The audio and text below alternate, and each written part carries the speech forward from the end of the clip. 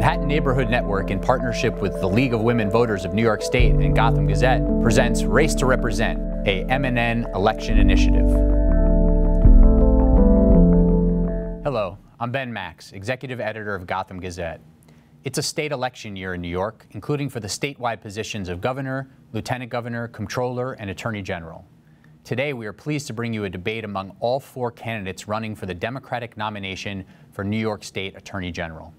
The Attorney General is the state's top lawyer and chief legal officer, tasked with defending the state in legal proceedings, upholding state laws, and protecting the rights of all New Yorkers. The Attorney General is often referred to as the people's lawyer.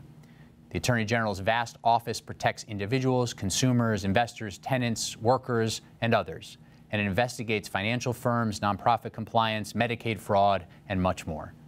Of late, there has been a lot of attention on the role of the New York Attorney General as it relates to pushing back against the Trump administration and federal laws and practices. Though, like many other parts of the job, that work is dependent upon the views and legal interpretations of the Attorney General. The office has also been looked to of late to take a stronger role in rooting out corruption in New York state government, though its powers in that regard are also fairly limited. We'll discuss that and more during this debate. This year's race for Attorney General of New York is wide open thanks to the resignation of former Attorney General Eric Schneiderman. His replacement, Barbara Underwood, who is the state Solicitor General, is not seeking election to the office. The New York primary is on Thursday, September 13th. The winner of this primary will be the Democratic Party nominee in the general election, facing competitors from several other parties. That vote is November 6th. So let's get to today's debate. The Democratic Attorney General candidates are seated by random drawing, and starting from my left, we have U.S. Representative Sean Patrick Maloney, Leecia Eve, Public Advocate Letitia James, and Zephyr Teachout. So thank you all for being here, and we're going to start with you, Mr. Maloney. How do you describe the role of the Attorney General? How do you describe the office? What are its powers? Right. Well, first of all, thanks, MNN. Thanks, Ben, for having us today. Look, this is the champion for regular New Yorkers. This is the people's lawyer. This is the one office that ought to be working for you. And right now, that means working against these threats from Donald Trump in Washington. That's how I see the office. Whether you're talking about reproductive freedom or the environment or immigrants' rights, whether you're talking about property taxes, whether you're talking about infrastructure projects, really everywhere you look, New York is in the bullseye of this crowd in Washington. So you need to hold Donald Trump accountable for his own conduct, but the administration needs to be pushed back because it's coming after New York. And I am the only candidate in this race with 6 years in Washington in that fight. And that's the experience I bring to it. Because right now, the Congress is not playing the role it should as the constitutional check on the president, but the attorneys general are. And that's how I'm going to use this office, to stand up to this president and stick up for New York. Thank you. Ms. Eve, how do you describe the role of the Attorney General and the powers of the office? Well, we're in unprecedented times. The office of the New York State Attorney General is more important than it has ever been in my 54 years. Priority number one needs to be fighting against Donald Trump and the assault on our values and the rights, all that we as New Yorkers hold dear: immigrant rights, reproductive rights, women's rights, environmental rights, LGBTQ rights, fighting against the rollback of criminal justice reform that took place under the Obama administration. So we have a lot to deal with in terms of fighting against the horrific policies of this administration, as well as doing all that we can, all that I can as the next Attorney General, to hold the President of the United States personally accountable. But we have a lot of issues and a lot of challenges right here at home that New York State owns: advancing criminal justice reform, advancing voting rights, advancing environmental rights, doing all we can to provide increased educational and economic opportunities for all New York children and families. So at the end of the day, it's the job of the Attorney General of our great state to do all that she can to make the state more fair and more just. At the end of the day, that is the job of the chief legal officer and the people's lawyer, and I am the most qualified, most prepared, most experienced candidate best to serve that role, and would be proud to have the support of New Yorkers across the state to do just that. Thank you. Ms. James, how do you describe the role of Attorney General? We're at a pivotal point in history. We're careening towards a constitutional crisis. We're in the midst of our rights are being violated as a state and across this nation. We're at a very low point in our country. And we've been more divided now than we've ever been since the Civil War. And what we need now more than ever is an Attorney General of the state of New York who will continue to speak truth to power, who will continue to challenge the forces that be, who will stand up for marginalized communities all throughout the state of New York, and individuals who unfortunately find their rights under attack, who are hiding right now as a result of the abuses from Washington, D.C. This president right now, unfortunately, has trampled on the rights of countless number of individuals throughout the state of New York, and what we need is someone who has a history and a record of getting things done and speaking truth to power. And so it's important that we have someone such as myself, who is a former public defender, a former city council member, a former assistant attorney general, a former counsel in state legislature, and a public advocate of the city of New York, who has gotten more done than anyone who is on this stage at this point in time. And that's what we need. This reminds me of the civil rights movement, and I'm the only one who went to a school which basically showed a mirror on this country and basically challenged the laws. I stand before you in the spirit of Barbara Jordan, who once served in the Congress and who was responsible, obviously, for bringing up impeachment proceedings against Richard Nixon. We're in that moment again, and what we need is someone who stands in that spirit, and that's Leecia James. Thank you. And Ms. Teachout, how do you describe the role of the Attorney General of the state of New York? Yeah, I mean, I think we're really in a real wartime for our democracy right now, and there is no more important legal office in the country than the New York State Attorney General's office. I have 4 priorities for the office. And the office, the job of the office changes with the context of the time and changes with the threats of the time. So the first priority is really being the firewall against the Trump administration, Donald Trump himself, somebody who doesn't believe in the rule of law, an open bigot, an open racist, somebody who is violating the Constitution. And against Donald Trump and the administration, it's important that we both protect against the administration's illegal acts and use the unique powers of the New York State Attorney General to investigate his businesses and the illegal activity that we know he's involved in, violating the Emoluments Clause, and that he may be involved in his businesses. The second priority, and again, this is the context changes the job, is really cleaning up Albany. We have a real corruption crisis, and investigating corruption in Albany being a real check on a corruption crisis that is hurting New Yorkers. State money is going to big donors instead of desperately needed economic development. The third priority involves, again, what's happening at the federal level and the unique job of the Attorney General moment in this time. We can't trust the EPA to protect our air and water. We can't trust Jeff Sessions to protect civil rights. So instead, the New York State Attorney General needs to be the regulator of last resort, stepping up to protect our basic rights across the board. And my fourth priority is to use the platform to address the ongoing crisis of mass incarceration. That means being a leading advocate for ending cash bail, discovery reform, a whole series of issues that are leading to the crisis, but also really trying to work to change the culture. We should have half the number of people that we have in prisons and jails right now. Thank you. So we're going to start this round with you, Ms. Eve. We're going to alternate who gets asked first. So tell voters, and we're heading towards, of course, the Democratic primary that you're all running in for September 13th. Tell voters about yourself and your resume, and specifically, of course, how your experience to this point matches that description that you gave for the role of the Attorney General. Well, first of all, my roots in this state run deep. They run deep. Born and reared in the great city of Buffalo, Western New York. Proudly have called Harlem my home for the past 7 years. My father was born here in Harlem 85 years ago. And I have spent my life championing social justice, fighting in the trenches for social justice. Served as a clerk to the first African American to serve a full term on the state's highest court. So right out of the gate, after I graduated from Harvard Law School, having conversations with judges in this state about the most fundamental legal issues of our time. The case that I'm most proud of, and I've got more courtroom experience in New York State across the state than any other candidate, but the case that I'm most proud of is a case where I represented hundreds of women incarcerated in District of Columbia prisons against the District of Columbia. I took on the D.C. prison system because of prison conditions that hundreds of women were living in. One of my clients had a leg shackled to a hospital bed as she brought a child into this world. It was a tough battle. fighting the D.C. prison system, but we fought, we won. That's the kind of lawyer I was when I was barely 30 years old, and that's the kind of Attorney General I will be for the people of the state of New York. Thank you, Ms. James. You mentioned some of the roles and offices, but speak a little bit more to your experience and how it fits the role. So the Office of Attorney General, 70% of what the Attorney General does is primarily defensive work. It's state work. You're the attorney for all state agencies throughout the state of New York. It's not sexy, doesn't get a lot of attention. Then there's the affirmative litigation, then there's the advocacy, and then there's the enforcement. That is the role, the constitutional role of the Office of Attorney General. As a former city council member who's passed laws, who's represented her community, who stood at the vanguard against developers who would want to destroy the character of our community, I took the case all the way to the United States Supreme Court. I challenged Empire State Development Corporation, basically challenging it and arguing that it abused eminent domain.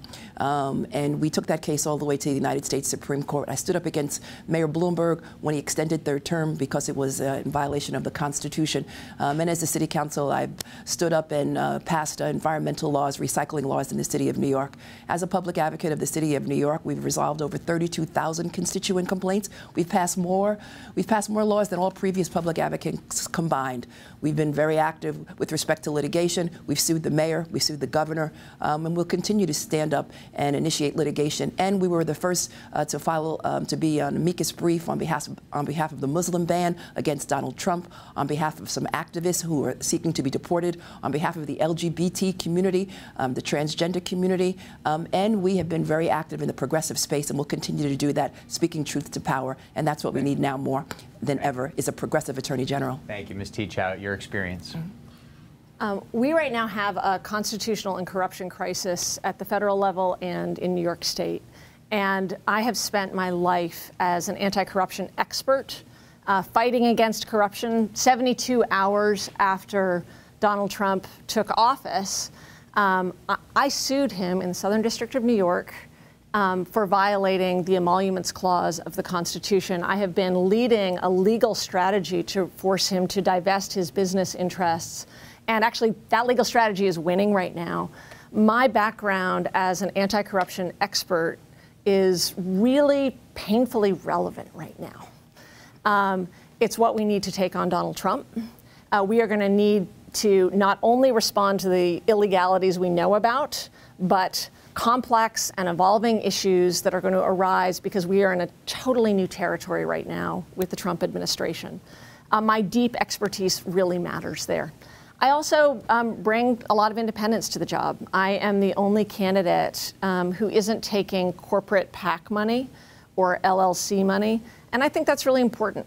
My campaign is funded by over 17,000 contributions, the average of which is under $200. And I can bring that independence to the job, which is key. I started my legal career as a death penalty lawyer, representing the people who are most hated in society. And the skills that I learned there, being creative, digging under every rock, building new legal theories, I'm going to bring to this job. Thank you. And Mr. Maloney, your experience and how it prepares you for this role. Well, thank you. I have 25 years of public and private sector experience. When I got out of school, I did a year volunteering with the Jesuits in Peru, in South America.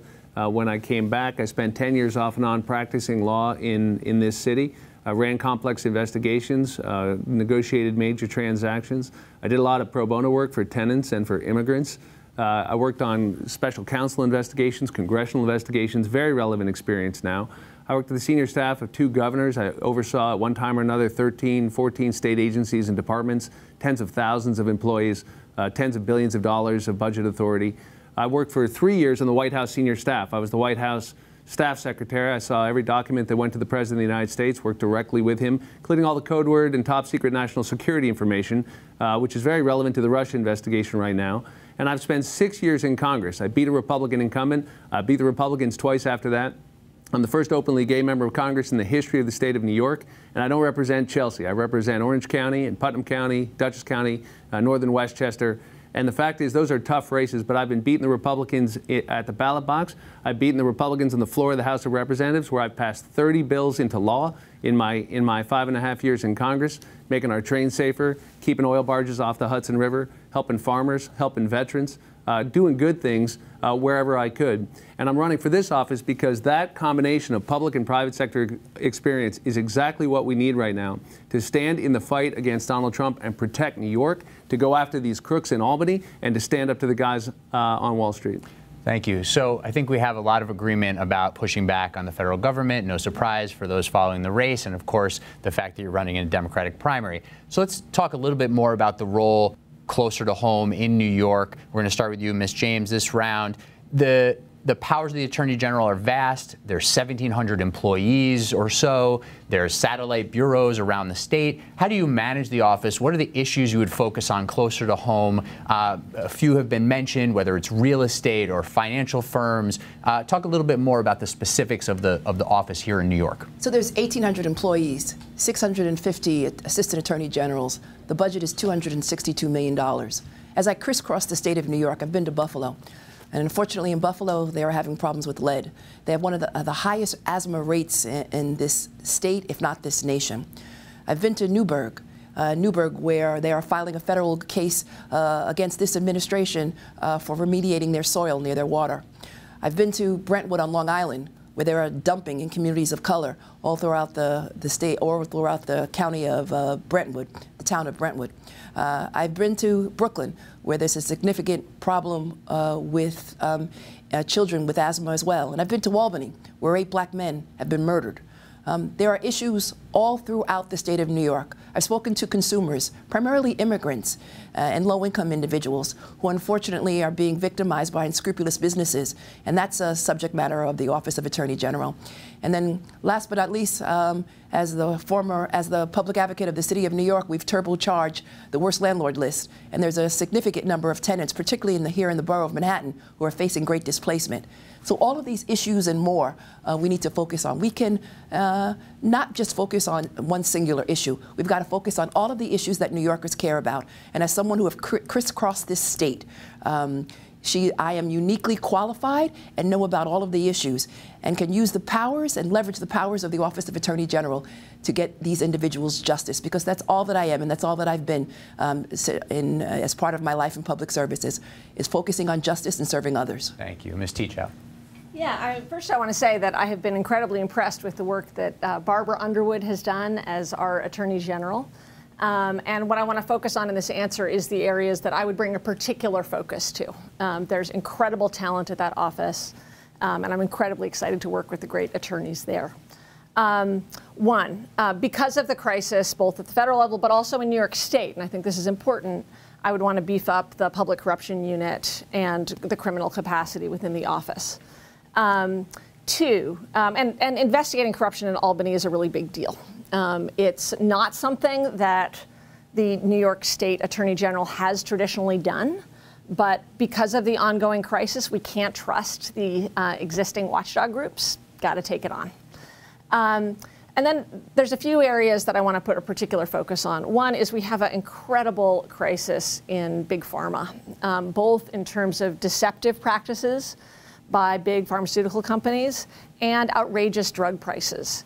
Underwood just brought a really innovative, important lawsuit, I think last week, against Purdue. That's the kind of lawsuit I want to bring, and it's going to take creative thinking, new kinds of litigation, because again, we can't trust the federal government. Second, taking on big fossil fuel companies, making sure that we are at the leading edge of environmental litigation, not just continuing the Exxon lawsuit, but I have new ideas for new areas of litigation in the areas in the environment. Three, taking on wrap it up, please. Go ahead. Last one. Taking on big real estate. Thank you, Mr. Maloney. Well, look, you know, this is the most important public interest law firm in the state, maybe in the country. It's a big office, and I think I'm the only one on the stage that's actually managed large organizations, managed lots of employees, managed that much budget authority. It's very important that you know how to manage a big organization. And here are the priorities. The fact is, you got real threats in Washington, terrible corruption in Albany, and you've got a core set of functions to protect consumers and citizens against business interests here in New York. You got to do it all. You got to walk and chew gum at the same time. What I'm going to do is I'm going to identify the key threats coming out of Washington. We see a lot of them. There's about 42 pages in a list on my desk of actions Barbara Underwood has taken. I think she's fantastic. I'd love her to stay on in any capacity she wants. The fact is, though, There are so many threats coming from D.C., whether you're talking about the environment, where we see threats to our initiatives against climate change, or our health care, not just prescription drug companies that are out of control and overcharging consumers, but also the threats to the Affordable Care Act, to the Essential Plan here in New York, to our Medicaid system. All of those have to be stood up to. Look at what's happening in immigration with the Dreamers, separating kids at the borders. A member of my team had her mom and dad deported. Her dad died during the process. As a congressman, I was able to get in that fight and give him more time with his family, but an attorney general can go into court and stop it. So this office is about using the tools available to you under the law to stand up to the Trump administration, to root out corruption in Albany, and to stick up for consumers here in New York. And I'm the only one with the management experience to do it. Thank you. And Ms. Eve, what areas would you focus on? What are some things that the Attorney General's office can do here in New York? Well, first of all, let me say I am by far the most prepared and most experienced candidate on this stage to deal with the myriad of challenges that we face. As counsel and Homeland Security Advisor for 4.5 years to Hillary Rodham Clinton, I fought in the trenches with Hillary to advance reproductive rights, to advance women's rights, to advance civil rights, to advance voting rights, to fight against bad judges. And as the first woman and as the first person of color in the history of our state to be the Chief Economic Development Advisor to a governor, overseeing 11 agencies in state government, from Empire State Development to agriculture and markets, I am best prepared because my knowledge of this state is unmatched, and my experience fighting for New Yorkers is unmatched. I think our challenges really fall into 3 buckets. One, a relentless focus on fighting corruption. I am the daughter of 2 great public servants. I know what good public servants look like and what they can do. And there's so much distrust in government right now, and fighting corruption will be a top priority because we need to restore that trust. We also need to make sure, you know, as I'm traveling across the state, and I haven't been traveling across the state just as a candidate, I've known this state for so many years, New Yorkers are still anxious about being taken for a ride. And so I will be aggressively advocating to protect consumer rights. But at the end of the day, we must reform our criminal justice system, which is totally unfair to black and brown, particularly black and brown young men. If people don't have faith in their criminal justice system, little else matters. Thank you. So Ms. Eve got at this a little bit. Mr. Maloney talked about management and the size of the office and being busy. So I just want to give Ms. Teachout and then Ms. James a chance to, in 30 seconds, address your management experience and if you're prepared to run an office of this size, or what makes you prepared, how you would do it. And then we'll start the next round of questioning with you, Ms. Teachout. So just quickly on the idea of running such a large office, and are you prepared for that? Great. Look, I was the national director of the Sunlight Foundation, a large transparency organization, but I've worked with large teams of lawyers. As a death penalty lawyer, we worked with large teams of lawyers on class action suits. Recently, with the Trump litigation, I've been working with an incredible team of lawyers. I see the essence of the job as leading the state's legal strategy and dealing with the genuine crisis that we're facing. And my unique background as a true leader, I wrote the book on anti-corruption law, makes me uniquely qualified for this moment. Great, thank you. And Ms. James. I'm a former public defender. I've represented a countless number of individuals in the criminal justice system, and in fact still do. In addition to that, I've worked with legal services all throughout the state of New York and continue to have discussions with them now about the challenges that are facing immigrants, about the issues of consumer fraud, about a myriad of issues all throughout the state of New York. And the number of legal services right now are in the hundreds, if not thousands. And then lastly, I am a public advocate of the city of New York, and right now have a staff of around 52 and have transformed that office, made that office relevant, and have initiated litigation into the Office of Public Advocate, where we have filed more lawsuits than all previous public advocates combined, and introduced more legislation, including groundbreaking legislation to ban salary history, because equal pay for equal work should be more than just a slogan. So we've got the management experience, and we've got the experience to get things done, and we've got a proven record over 20 years. Thank you. So we're going to come around to start a new round of questioning with you, Ms. Teachout.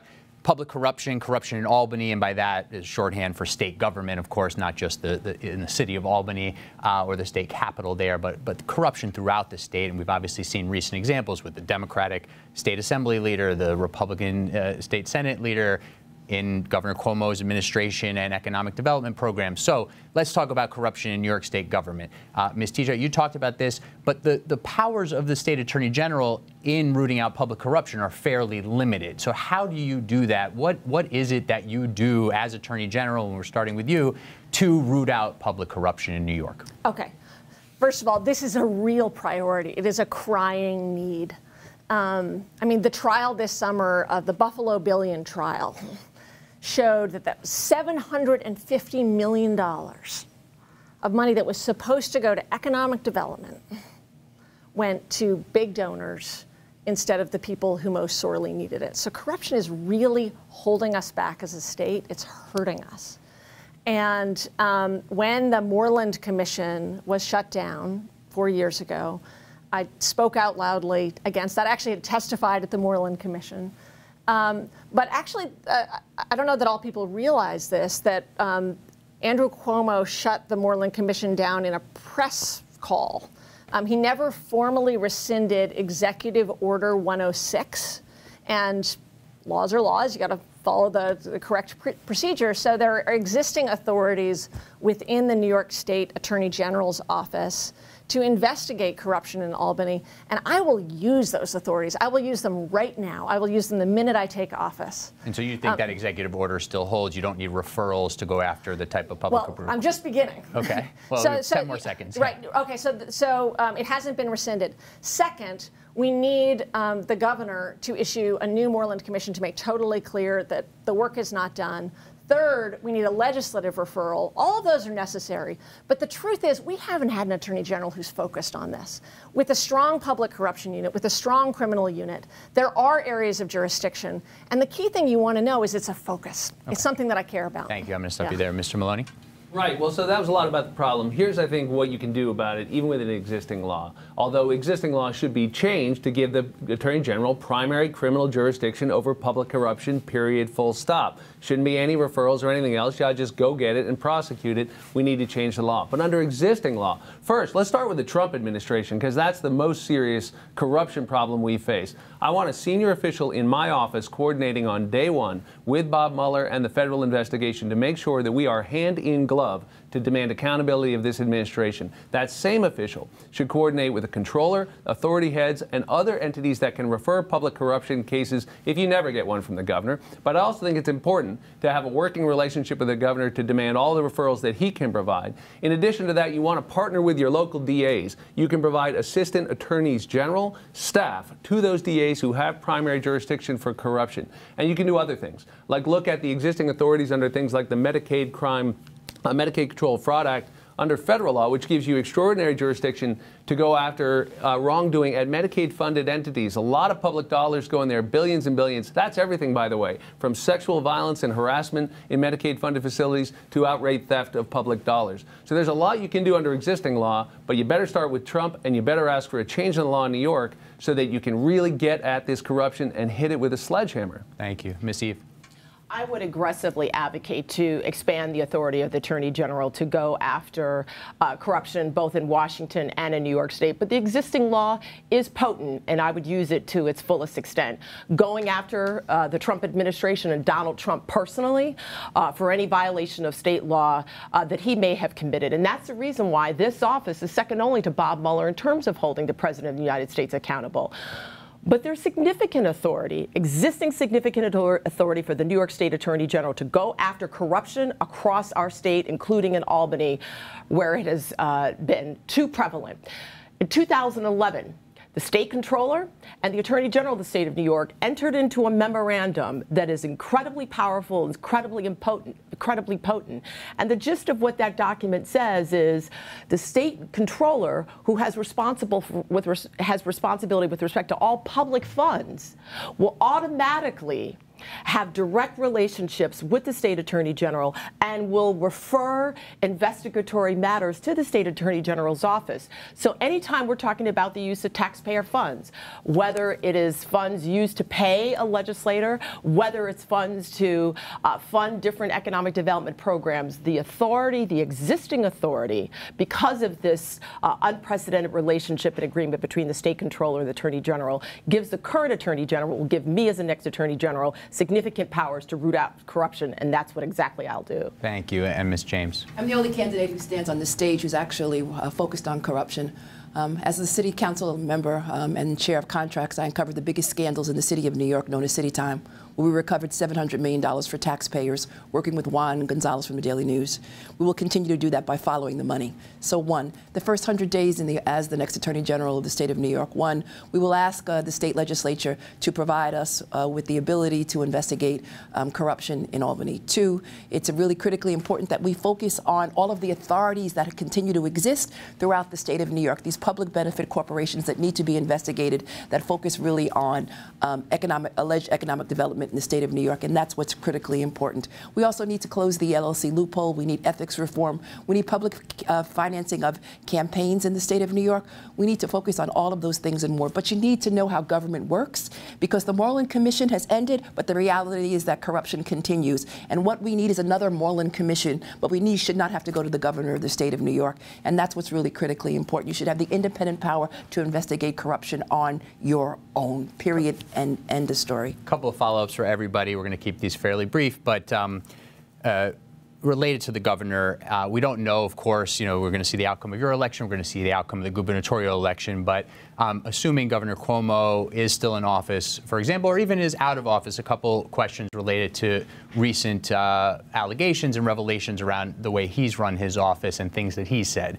So, in a short answer, responses to two things, and starting with you, Mr. Maloney. One, the governor recently said in a New York Magazine interview that the trial of his former campaign manager and top aide Joe Percoco, that it didn't touch the governor personally, was basically an exoneration of the governor. Do you agree with that? And secondly, there have been calls for an investigation into the governor for allowing Joe Percoco to seemingly do campaign work out of his executive office. There's calls for an investigation into that. Do you support that? So do you agree that the trial exonerated the governor, and do you support calls for an investigation into the governor letting Percoco use government offices perhaps for campaign purposes? Look, I think any time there's corruption at that level of state government, the person at the top of state government should say, I'm the accountable person, the buck stops here with me. If there's no wrongdoing by the governor, then that's fine. That'll come out too. You shouldn't be afraid of the truth. You shouldn't be afraid of a full investigation, and that's what should happen. And I used to serve on the second floor. I worked in those offices. The fact is when you're there that you have a public trust, and it's not good enough to say there's no evidence of wrongdoing. You've got to avoid the appearance of wrongdoing, and you have to be willing to let that process run its course. So yes, let the chips fall where they may. Throw the book at Joe Percoco. I don't have any patience for any of these guys. The truth is that we shouldn't be carrying water for anybody in public office who's stealing from the public. It's wrong, and if a regular man or woman did it in their workplace, they'd pay the consequences. Powerful people should be no different. Okay, thank you, Ms. Eve. While there's no evidence that the governor engaged in wrongdoing, I agree with Sean that we need to hold ourselves to a higher standard. We need to hold ourselves to a higher standard.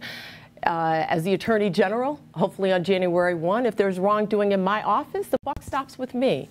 And with respect to your second question, in terms of a potential investigation, having worked for a governor for 2.5 years, the rules are black and white. You are not to engage in political. We should know. Yeah, you are not to engage in political activity in a government space. And so, yes, I would support an investigation, and wherever that investigation leads, if it leads to prosecution, I will absolutely prosecute for violations of civil or criminal law. Thank you, Ms. James. I entered into public service because I believe it's a noble profession, and I still believe it's a noble profession, serving others as opposed to serving yourself. We've got a problem with corruption in the state of New York. 30 elected officials on the state level have either been convicted and or penalized or punished, and we've become the laughingstock of the state of New York. We need reforms. We need a wide range of reforms, and it's really critically important that the governor of the state of New York removes the taint or the appearance of impropriety, and again make sure and ensures that we are there again to serve others, because the public confidence in individuals who are in government is at an all-time low. And what we need to do is restore confidence and integrity in public service. And that includes making sure that every public benefit corporation is transparent, that there's accountability, that there's checks and balances, and that we engage in investigations to ensure that no one is engaging in political activity in government offices. And that is not only extends to Albany, but to Washington and into the city of New York. Listen, we're looking at Manafort right now, and if you look at his investigations right now, it's all about tax evasion and it's all about bank fraud. And it's really critically important that we understand that there's corruption in Washington, and we need to get to the bottom of it. But obviously, we need to hold ourselves to a higher principle, and that is public service. So just quickly on the use of the government office for campaign purposes, Yeah. seems like there was a lot of evidence entered into the Prococo trial that indicated that, but that wasn't a charge against him. Do you support an investigation into what happened there? So again, if there was, if the individuals used a public office for political purposes, they should be prosecuted and prosecuted to the fullest extent of the law. And what we as Attorney General and I as the next Attorney General will do is follow the evidence and the facts wherever it leads. And if it leads to the second floor, so be it. It's important that individuals understand that no one is above the law and no one is below the law. Thank you. And Ms. Teachout. Yeah, I mean, we clearly need a further investigation into state resources being used for a campaign. One thing that I want to point out that hasn't been pointed out is that there is an agency that is supposed to investigate corruption and sexual misconduct in Albany. It's called JCOPE. And the head of that agency, Seth Agata, was Andrew Cuomo's former lawyer. And according to the testimony at the Prococo trial, he was fully aware of Prococo using state resources for campaigns. This is a real problem when you have the head of an ethics agency themselves potentially violating key ethics laws. Seth Agata must resign. There are a whole bunch of other reasons, but he has shown himself not to, in fact, be able to lead a watchdog group. And JCOPE needs total reformation, to be clear. For the listeners, the whole commission structure it's appointed by insiders instead of truly independent. But we also need to hold Agata accountable. And clearly, Andrew Cuomo has to take responsibility for the ongoing corruption scandals in Albany. Okay, we're going to start this round with you, Ms. Eve. There's I think comments by Ms. James sparked some discussion about how much the Attorney General should really be looking at Wall Street, financial crimes. The Martin Act is obviously a major factor in the Attorney General's work. There's some efforts to gut the Martin Act. There's a lot of conversation always about, obviously, the power of financial institutions. So how would you approach, as Attorney General, how would you approach Wall Street, meaning financial institutions, banks, et cetera? And also, if you want to touch on, of course, real estate, because real estate money is obviously often, part of interacting with how those banks operate. Well, I would continue the efforts to aggressively investigate Wall Street. I mean, Wall Street has the assets of New Yorkers. It has our retirement funds, the resources that we have worked so hard for as New Yorkers, going to work day in and day out. We have to make sure that New Yorkers are not being taken for a ride. So I would continue the very aggressive efforts. You know, we've been asked, would we like the name Sheriff of Wall Street? I didn't hesitate. Absolutely, yes. I want to be known for making our criminal justice system more fair, but absolutely the Sheriff of Wall Street. And that's not to cast aspersions on our financial institutions. Most of them, each and every day, have millions of people who call New York State home, who go to work every day playing by the rules. But there are bad apples, and those bad apples need to be held to account. What types of practices, I'm sorry to interrupt, what types of practices by financial institutions typically raise flags? Well, misleading marketing practices, and that is where the Martin Act in particular can be such a potent tool. Yes, it is is a relatively broad statute that's been around for many decades. There have been efforts to roll back and narrow the significance of the Martin Act. I would oppose any such efforts because the Martin Act is an incredibly potent tool to hold all kinds of businesses, including financial services companies, accountable. Ms. James, I referenced your comment. You said you didn't necessarily want to be known as the Sheriff of Wall Street, but then you also issued a statement after saying you want to focus on a variety of things, including Wall Street. So I just want to make that clear, but I'll give you a chance, obviously, to talk about it. Listen, I live in Brooklyn. I know the foreclosure crisis. I've seen it up close. I've represented individuals who are being evicted. I've seen countless number of individuals who've lost their homes. And not enough individuals on Wall Street, unfortunately, were put in jail and or punished as a result of that. And most individuals on Main Street lost their main asset. No, I don't want to be known as the sheriff on Wall Street. That's reserved for someone else. I want to, chart my own path. I want my own title. And my own title has always been and will continue to be fighter. And fighter for the underdog. Fighter for individuals who, like those homeowners who lost their homes. Yes, the Martin Act is a powerful instrument. And the first 100 days as the next Attorney General, what we really need to do is fix a decision which basically said that the Martin Act should be limited in their statute of limitations to 3 years. I believe it should be at 6 years, should be extended to 6 years. And we will make sure that that legislative fix is corrected within the first 100 days. We will also ensure, and I've already begun discussions with the legislature with respect to changing that pardon loophole and making sure that in fact, if President Trump were to pardon anyone, particularly Manafort, that in fact we could charge him under state crimes, because most of the crimes that Manafort committed were committed in New York City. And we've got a responsibility and a duty as the next Attorney General to go after those individuals and to enforce the Martin Act and to stand up for Main Street. Thank you. Ms. Teachout. Well, I want to be called the Sheriff of Wall Street, but I want to put this in a larger frame. The real reason that it is so important to have the Attorney General's office really put a focus on financial crimes and consumer protection is because of what is happening at the federal level. It's always been important, but when you have rollbacks at the federal level of key protections, when you have the Consumer Finance Protection Bureau, something that I fought hard for, be led by somebody who doesn't believe in consumer protection, it really becomes essential that the New York State Attorney General really be the regulator of last resort.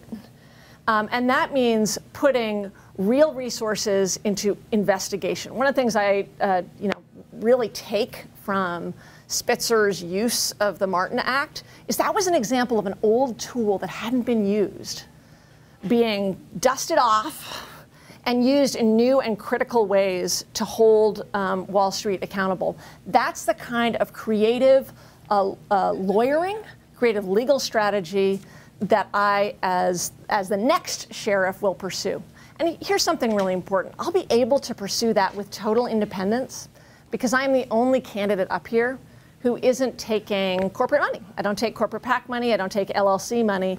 And I think it's particularly important when your job is regulating Wall Street, not to be taking money from corporations. Thank you. And Mr. Maloney. Well, look, of course you're going to be the sheriff of Wall Street. That's literally the job. But of course you also want to be the sheriff of Donald Trump, and you want to be the sheriff demanding some accountability from the federal government when they're breaking the Constitution, breaking existing law. They aren't above the law. You have to be the sheriff calling them on that. That's what the AGs are doing right now. I want to be the sheriff of environmental protection because the Trump administration is trying to make our air dirtier, our water dirtier, rolling back our climate change efforts. That's what I did when I stood up and fought to keep anchorages and oil barges off the Hudson River in Congress. I want to do that work as Attorney General.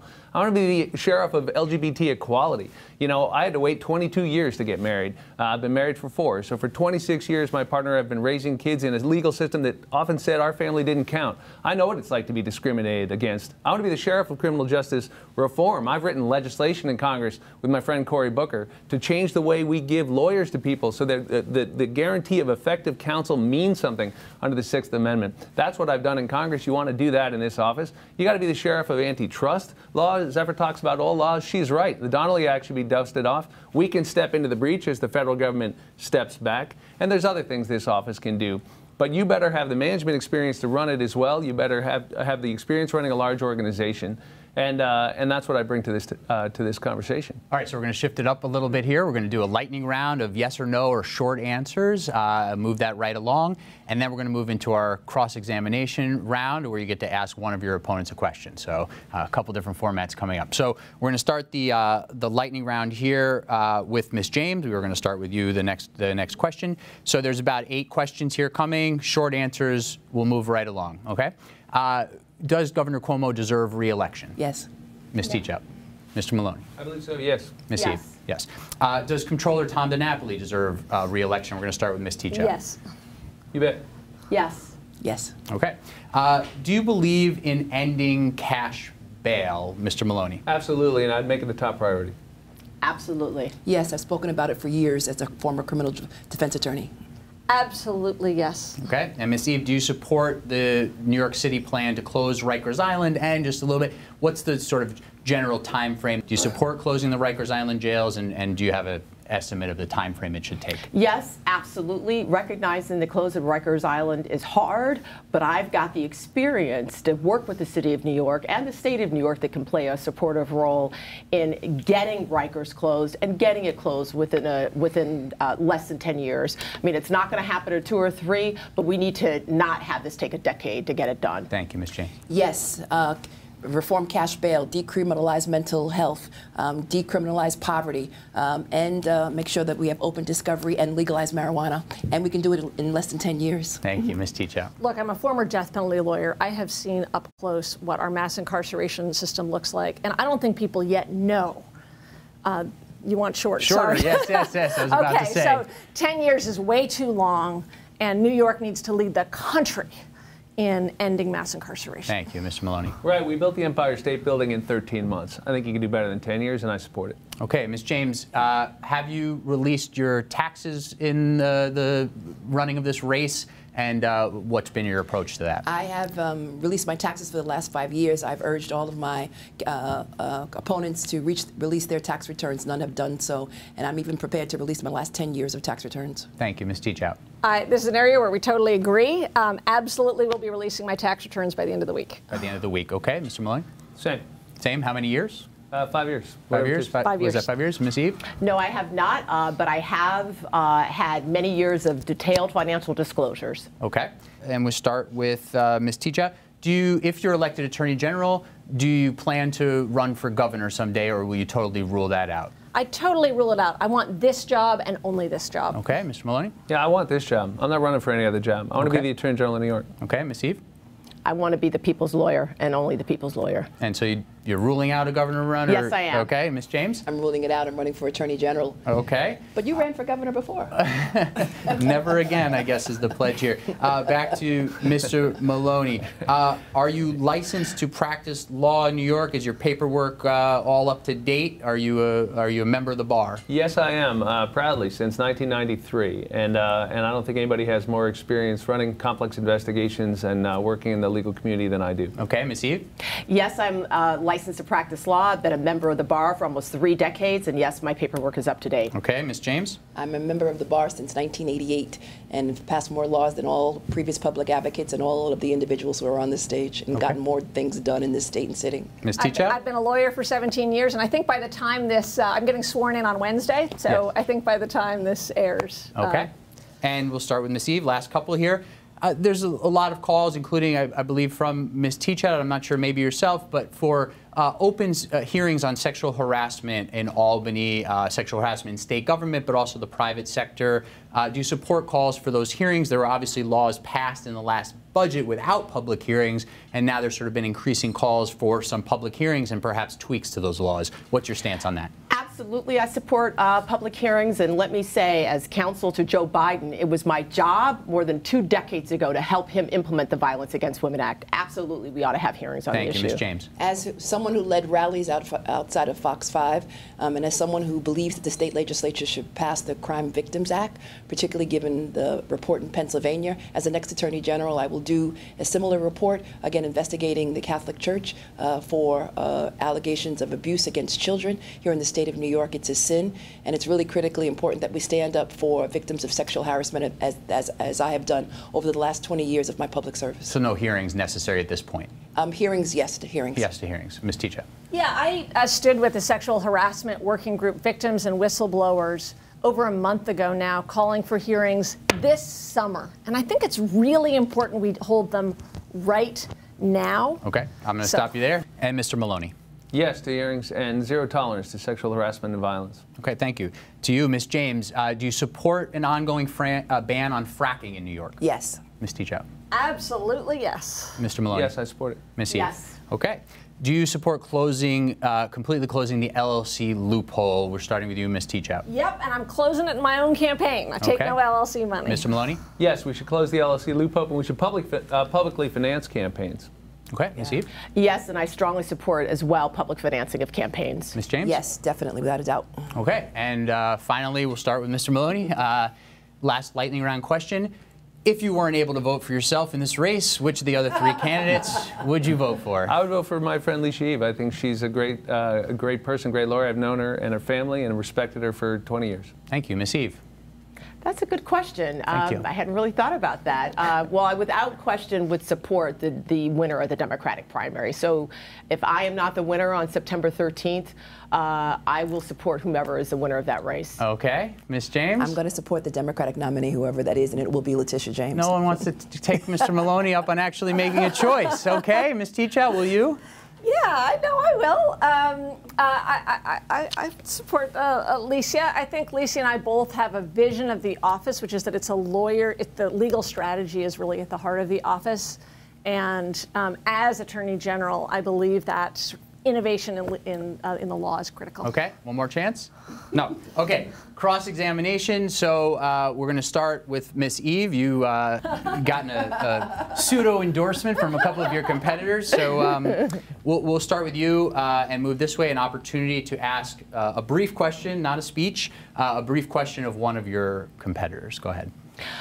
Well, thank you, Sean, for your last comment. But I did want to ask you. So you've got a fellow member of Congress, Kathleen Rice, extraordinary woman, public servant, who almost beat Eric Schneiderman 8 years ago when she was seeking to be the Attorney General. And she made a statement publicly a couple months ago that even though she wanted to run, she felt legally she was prohibited from doing so.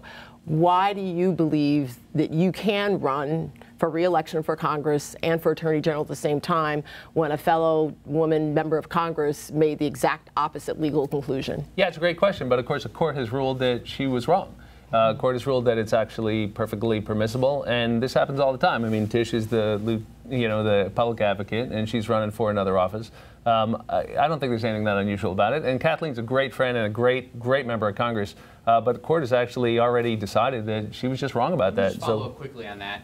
Sure. Legality aside, do you think there's anything wrong with doing it in terms of... Honestly, not. And the fact is that this is all about service, and it's all about where we can do the most good. And as a member of Congress, I told you that story about a member of my team losing their parents to deportation. I was able to slow it down. This office can stop it. I don't think Democrats are doing enough. I want to do more. And, okay. and that's you why haven't I'm heard running. any flack from your congressional constituents about pursuing the AG role? No. Listen, I love my constituents and I love the work that I do. I'm proud that I passed 30 bills into law. I'm proud that I beat Republicans 3 times in a row. I'm the only guy on the stage, by the way, who's ever beat Republicans at the ballot box. I think that matters for Democrats right now. I think we ought to start winning. And I think that the fact is that this office provides me the opportunity, just like these other folks, to take my skills and to do more. And I'm proud of that. I'll quickly say, even though it's a very heavily Democratic city, Ms. James has, of course, won against Republican candidates, but general point taken. Ms. James, a question to one of your competitors. Sure. It's to Zephyr Teachout. So one of the worst things about being an elected official is, in my experience, I've attended too many funerals of individuals who've died at the hands of gun violence. And I've taken on the NRA. Please ask your question. My question to you is, why did you change your position with regards to the SAFE Act when you ran for Congress? After reading some reports, it's my understanding that you opposed it. You said that it was done in the middle of the night, and you disagreed with it. And now, and as running for Attorney General, you switched your position. What is your position today? The SAFE Act Gun Control bill passed by Governor Cuomo in the legislature after the Sandy Hook massacre. Yeah, no, and I've been a consistent supporter. I support background checks. I support closing the gun show loophole. I support assault weapons ban. And I've been consistent about my criticisms of legislation that is passed without a chance for public hearing. When I was the national director of the Sunlight Foundation, one of the things we were pushing for, the key piece of legislation, we were working with then Senator Obama's office on making sure that legislation had the chance to be heard before it was passed. Was that your only criticism of the SAFE Act? That was my criticism of the SAFE Act, and that has been my consistent criticism of the SAFE Act. Okay, your opportunity to ask an opponent a question. Sean, the recent filings showed that you got about $150,000 from one real estate organization, the Durst organization, through various LLC loopholes.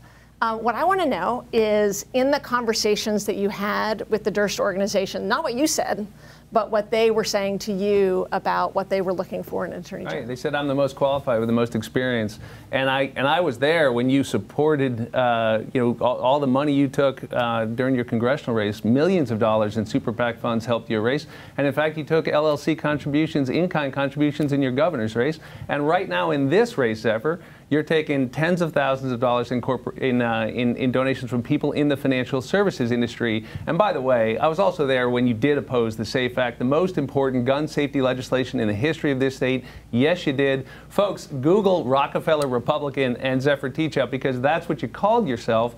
And you should be honest with people if you're going to say that. Teachout, you quickly, turn the tables there. Sure. Is that your full answer? Is that the Durst organization simply said? Listen, it's a small part of my overall fundraising. We got tremendous support from lots of different people, and all of the people on this stage have donors who are supporting them. Zephyr herself has taken tens of thousands of dollars from people in the financial services industry. I'm not questioning her motives. That's a political trick. I think we should be less negative on other Democrats and talk about our ideas for the office. Okay, come back to you for 30 seconds. Yeah, two things. One is the record. You can check the record, and it is totally clear that my objections had to do with the process. That is totally clear. Second, I think it's really important not to take corporate money.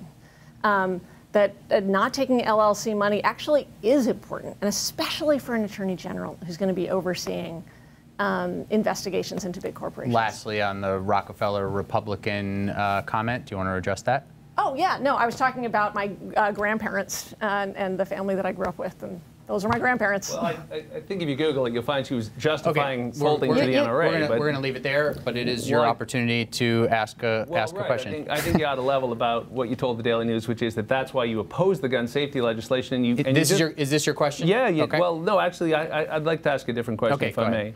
Which is that a moment ago we were asked about our professional credentials, and all of us are members of the bar. Zephyr has never become a member of the New York bar, has never taken the New York bar, isn't licensed to practice law in New York, which is sort of breathtaking when you think about becoming the chief legal officer of the state. But even more troubling, I learned recently that you were cited for professional misconduct by the North Carolina bar, and I think you should explain to people why you were cited for professional misconduct in North Carolina. And I believe it was in a death penalty case, was it not? Go ahead, Ms. Teachout. So first of all, I've been a lawyer for 17 years. I have been teaching law in New York for 10 years. And in fact, I did take the New York bar in 1999. I started practicing in North Carolina, which is where I've had my bar license. And there I was cited for not sharing a change of address. I was very upfront about it, and it was all cleared up. Okay. Moving on. Let's talk a little bit more about reform in state government. You have an opportunity as Attorney General to push legislation and, of course, a major bully pulpit. And we're going to come back and start this round with Mr. Maloney. What are some things that you would push for changes in Albany that aren't really the powers of the Attorney General, that haven't been mentioned yet? What are some things that you really think are fundamentally broken in New York that you'd like to see changed? Well, our criminal justice system needs to be completely reformed. In Congress, I've worked on legislation that would make real the guarantee of effective assistance of counsel. I've spent a lot of time on prison education programs. I delivered the commencement address inside a prison here in New York State. I don't know if a member of Congress has ever done that. I think the Attorney General could absolutely help direct seized funds to prison education programs, which work miracles in terms of lowering the recidivism rate.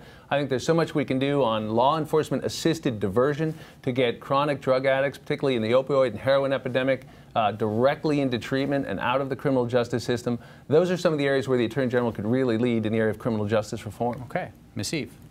Criminal justice reform would be at the top of the list. I'm 54 years of age, and in 1971, my father was the very first person, non-civilian, to enter the Attica prison during the Attica prison riots. I didn't know it at the time, but I later realized that my father entered that prison not knowing whether he would come out. So ending mass incarceration, criminal justice reform, it's not just a talking point. It has been my family's work and it's been my life work going back to when I represented hundreds of women incarcerated in District of Columbia prisons. I support the legalization of marijuana. I support the expungement of any person, particularly our young people who have convictions for recreational use of marijuana. There is no more important issue than reforming our criminal justice system, but we also need to make it easier to vote. We have led the suffrage movement. We have led the LGBTQ movement. We have led so many civil rights movements, and yet we have some of the worst voting laws in the nation. I am proud that when I was counsel to Hillary, I worked with voting rights and civil rights organizations across the country to craft legislation that had election day registration, felon re-enfranchisement, no excuse absentee balloting. The New York Times editorialized it as a gold standard for election reform. New York should be not following, we should be leading the way and helping New Yorkers exercise this most fundamental right. Thank you, Ms. James. 5 areas. Labor. We need to protect the rights of labor, organized labor in this state of New York at a time when they're under attack as a result of a Janus decision. It's really critically important that we support labor, and I'm so glad that the vast majority of the labor organizations in the state have endorsed my candidacy. 2, criminal justice reform, as was mentioned. Poverty should not be a crime and/or mental illness, and it's really critically important that we reform our criminal justice system. As someone who went to court to seek the grand jury minutes in the aftermath of the death of Eric Garner, it's really critically important that we transform our criminal justice system, and I'm so glad that the governor of the state of New York has signed the bill with respect to prosecutorial misconduct. Corruption, as was mentioned, we need to close the LLC loophole, public financing of campaigns. We need to ban outside income, and we need term limits. And then we also obviously need to focus on tenants. As someone who's turbocharged their worst landlord list tonight in New York City, 70,000 individuals who unfortunately are homeless, we need to strengthen our tenants' laws, tenant protections in the state of New York, because too many of them unfortunately being harassed and abused by powerful landlord interest. I'm glad you mentioned that. We haven't gotten to that yet, but maybe in closing statements other people will be interested, because of course the Attorney General does help lead the Tenant Protection Unit. Just quickly on criminal justice reform, do you support repeal of the 50A aspect of the civil rights law? Yes, definitely. That shields police records? Okay. Without a doubt, I support it. It is part of my platform. Okay. Ms. Teachout. As do I, and I think it's critical that New York lead in transparency with police violence. Right now in Las Vegas, if there is a police shooting, you know the name of the police officers within 2 days, and full unredacted video within 72 hours. It is embarrassing that New York is so far behind. Okay, 3 key priorities for legislative leadership. The first is leading the fight against mass incarceration. We've talked a little bit about this, about cash bail, discovery reform, re-entry, expunging records, second chance sentencing, parole reform, but also changing the culture. Second, voting rights. I am a voting rights expert, and we in New York are at the back of the pack when we should be at the front of the pack, have the best voting laws and the strongest voting rights in the country. And third, corruption and campaign finance reform. So that means really being a leader on publicly financed elections, being a leader on changing the 3-men-in-a-room culture in Albany, being a leader on closing the LLC loophole and on investigations. Okay, I have one final question, 30 seconds each, and then we'll go to closing statements. This is obviously a Democratic primary. There's a lot of division in the Democratic Party right now, a lot of fighting over who's a true Democrat. There's obviously the gubernatorial primary that's being waged, lieutenant governor primary, and this primary. And there's no incumbent here, obviously, so it's a little bit different. But in 30 seconds, where do you fit into this discussion about who's a real Democrat, what it means to be a progressive or a centrist? How do you describe who you are to your fellow Democrats who you're seeking votes from right now? We'll start with you, Ms. Eve. I'm a progressive, I have been a fighter and a champion for social justice for my entire legal career, ever since I graduated from Harvard Law School 28 years ago. But I will also say, you know, the name calling, that doesn't help our party. We got to come together. I mean, we're all on this stage seeking to be the next people's lawyer, but we're each committed to supporting whomever wins the primary if we ourselves aren't the victor. And I think we need to do much more of that. If we do that, Albany will have a Democratic Senate. The House will become blue, and we'll be able to advance democratic values for all New Yorkers and all Americans. Thank you. Ms. James. I am a progressive, but you're right. I don't know what it means these days. The reality is that individuals are calling themselves progressive, and individuals who unfortunately are ignoring 20 years of public service and abandoning the fact that we are in the midst of making history in the state of New York. It's really critically important that we have someone who has been uncompromised and someone who has been unbossed and unbought for over 20 years, and someone who has spoken truth to power, and someone who has stood up for marginalized individuals and individuals who are who are hiding in the darkness at this point in time. It's really critically important that we have someone who is fearless and someone who will continue to use her bully pulpit, her passion, and her power to get things done, as I have done in the office of Attorney General and as the public advocate currently. Okay, well, we got a preview of your closing statement, I think, but we'll get more from you. Ms. Teachout, the Democratic Party infighting, where do you stand? Well, I got to be clear. There's one area where in New York there are really, really clear lines, and this is about the IDC, the Independent Democratic Conference, which are Democrats who ran as Democrats and then voted for Republican leadership in Albany. I've been fighting against the IDC for a long time, and I'm the only candidate up here to support every single Democratic challenger to the IDC. And the reason this is so important is that these aren't people, they're running as progressive Democrats, but actually then giving their vote to, essentially Paul Ryan. And I think it's really important that all Democrats stand up with the IDC challengers this year. That's your litmus test. Okay, Mr. Maloney? Well, look, I'm the first openly gay member of Congress from New York. I have an interracial family. My children are African American, Latino. I won a seat in Congress in a district that voted for Donald Trump. So that is being a progressive where it counts and winning a tough fight against Republicans, not once or twice, 3 times in a row, and I outperformed Hillary Clinton by 14 points in 2016. But I believe in a Bobby Kennedy Democratic Party. I believe in a party that is inspiring young people, has some new ideas, some new leadership, isn't afraid to try something new. But I also believe in a party that can go into the city and give hope to people who need it. I believe in a party that has to, like I do, go onto the farm, go into agricultural areas, go into Appalachia, talk to people who have been deserting our party, and talk about new ideas and new hope. And we don't have a Democrat to waste. So all this infighting and all this negativity from one Democrat to the other, I think it weakens us. The real fight is Donald Trump, and that's what I'm going to focus on. Thank you. So we're moving to closing statements. We're going to start with Ms. Teachout and go to Mr. Maloney, Ms. Eve, and Ms. James to close us out. So you have about a minute and a half to 2 minutes. Give us your closing statement, please, Ms. Teachout. Well, thank you so much. Thank you for being a great moderator. Thank you to my opponents. And thank you to those of you who are listening. This job is so important. We've talked about some issues tonight, but we haven't really talked about the legal strategies that we need to bring to bear against Donald Trump. And the New York Attorney General has a unique capacity to really respond to this threat for a few reasons. First, because Donald Trump's businesses are here in New York. And ever since he was elected, I have been leading the legal strategy to investigate illegality in Donald Trump's businesses. As I mentioned earlier, I was one of the lawyers on a lawsuit filed 3 days after Trump took office in the Southern District of New York, demanding that he divest his business interests.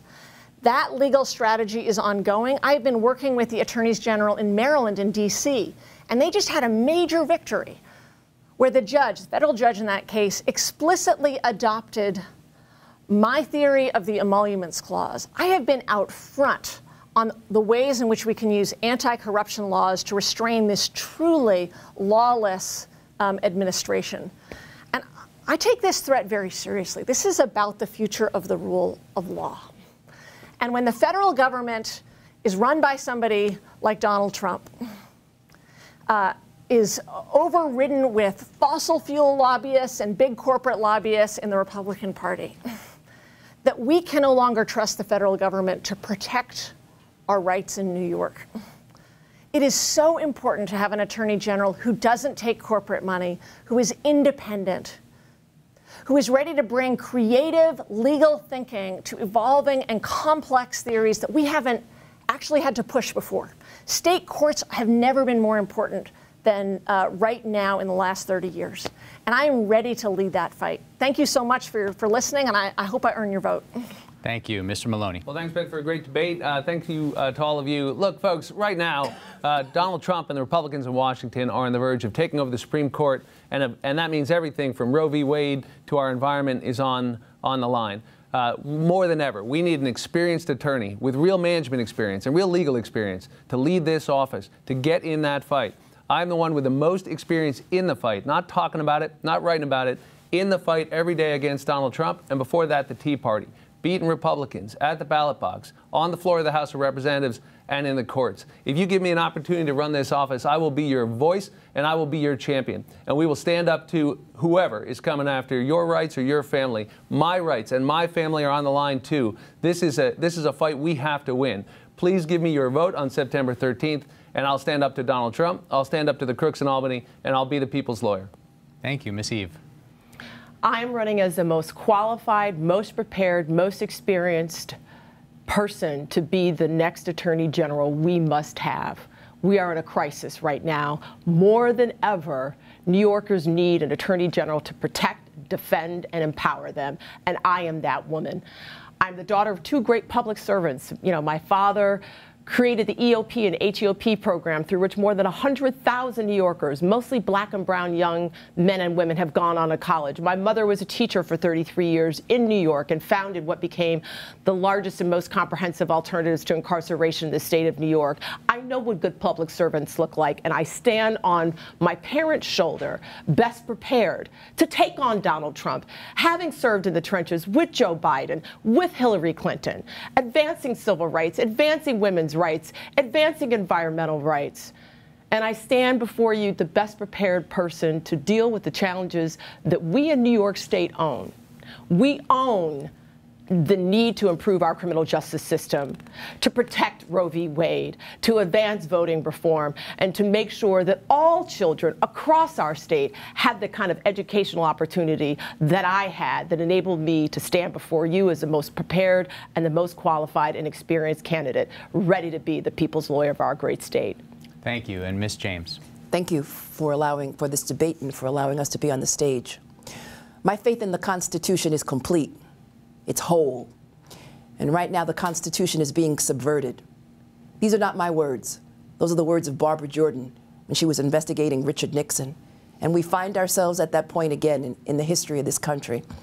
So it's really critically important that we all understand that no matter who you love, no matter the color of your skin, no matter your gender or where you live, that all of our rights right now, all of our values, all that we believe in as Americans is at risk. And there's just too much at risk at this point in time. And so we've got to fight back against this individual who believes that he's above the law and that the rule of law doesn't apply to him. But we also need to understand that it's really critically important that we should be more than a one-trick pony, that we should focus on all of the issues across the state of New York, from environmental laws to equal protection, to tenants' rights, to discrimination, to issues affecting farmers upstate, and to immigrants. As someone who has litigated and protected immigrants, as someone who is and represented a family, a mother whose child was taken from her, and this child right now has been reunited and they have been released from detention, as someone who represented a DACA child because she believes in dreamers, as someone who's been to Puerto Rico because she believes that Puerto Rico needs our help, and as someone who recognizes the power of Israel and recognizes that all of us need a fighter, and someone who has a history and a record of getting things done, 20 years of public service and 20 years of independence, who stands before you in the spirit of Shirley Chisholm. And that's why, as someone who is a proud graduate of Howard University, who transformed this nation and who challenged legal segregation in this country, what we need now is someone in that spirit, because this is the moment in time when we need a fighter. And that fighter is Leecia James. I look forward to getting your support on September 13th. Thank you, and thank you all for being here and for a great debate. It's been my pleasure. Thank you. Thank you. And thank you for watching. Please remember to vote. The Democratic primary election will be held Thursday, September 13th, and the general election will be Tuesday, November 6th. For more information on voting, locating your poll site, and all the candidates and races, you can visit the racetorepresent.com website or us at gothamgazette.com or the League of Women Voters of New York, lwvny.org. Thank you for watching Race to Represent on Manhattan Neighborhood Network. Goodbye.